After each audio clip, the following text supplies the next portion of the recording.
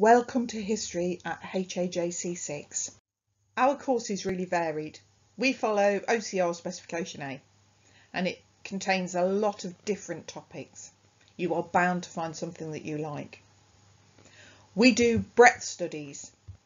These are studies of long periods of time, and ours is 1,000 years of British history, where we look how power moved from the hands of the kings and the nobles to people like us. We also look at 20th century international relations and how the peace treaties of World War I, World War II and the events that happened afterwards have shaped the world that we live in today. Our depth studies, and these are where you study a shorter period in a lot of detail, are Germany 1925 to 1955, the English Reformation and Kenilworth Castle. The course is 100% exam. But it's our job to make sure that you go into those exams fully prepared with all the knowledge that you need and the skills that you need to do well. We will make sure you are confident and you can do your very best. Whilst you're with us, you'll get good quality teaching, a comprehensive intervention and revision programme that starts at the start of year 10. We will take a trip to Kenilworth Castle so that you can pin your knowledge to the actual building, because it makes it so much more powerful to see it in the flesh. Many careers and further studies benefit from the skill set that you learn at History GCSE.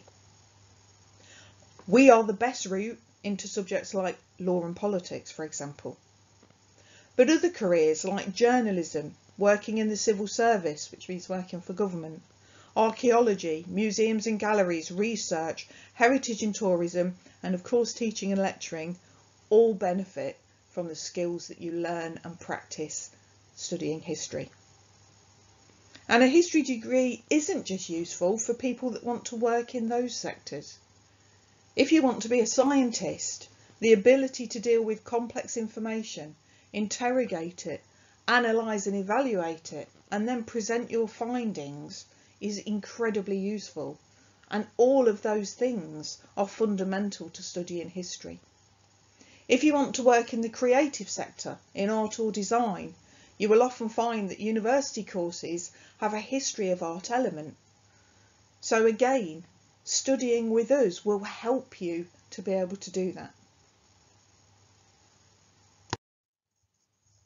So, if you are interested in doing history and want any more information, ask your teachers, or you can contact me at the email address on the slide.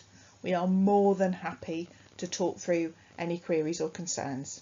Thank you for listening. Take care.